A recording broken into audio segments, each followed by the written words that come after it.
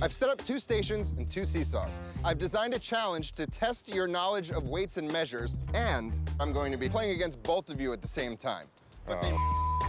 Love it. So here's how you play. You have 9 different liquids to choose from.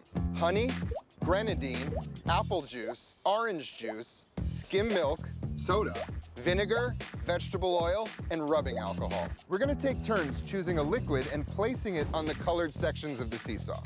The opponent must counter with a different liquid and a different spot. The goal is to keep the board balanced. If you place a container on the board that's too heavy or too light and a balloon pops, you lose. All right, so let's keep these boards balanced, shall we? All right, let's do it. One of the keys to balancing the board is knowing the densities of these liquids. The densest liquid is honey, and the least dense liquid is rubbing alcohol.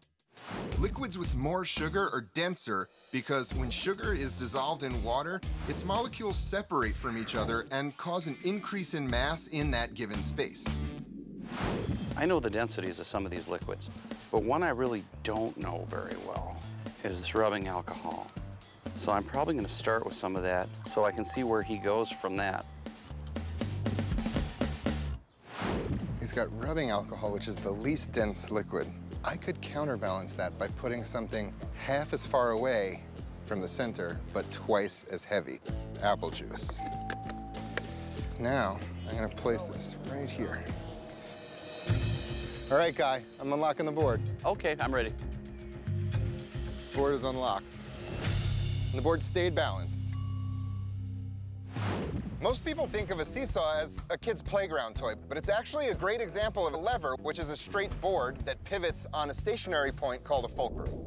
Archimedes' law of the lever states that a lever's input force is amplified the farther it is from the fulcrum. So heavier objects need to be placed closer to the fulcrum at the center of the board in order to balance out lighter items that are farther away. We create challenges designed to outwit each other. Take it easy, big guy. My IQ ranks me in the top 2% of the population. Don't like the title of genius, but I'm probably the smartest guy in the room. I'm the smartest guy in the room.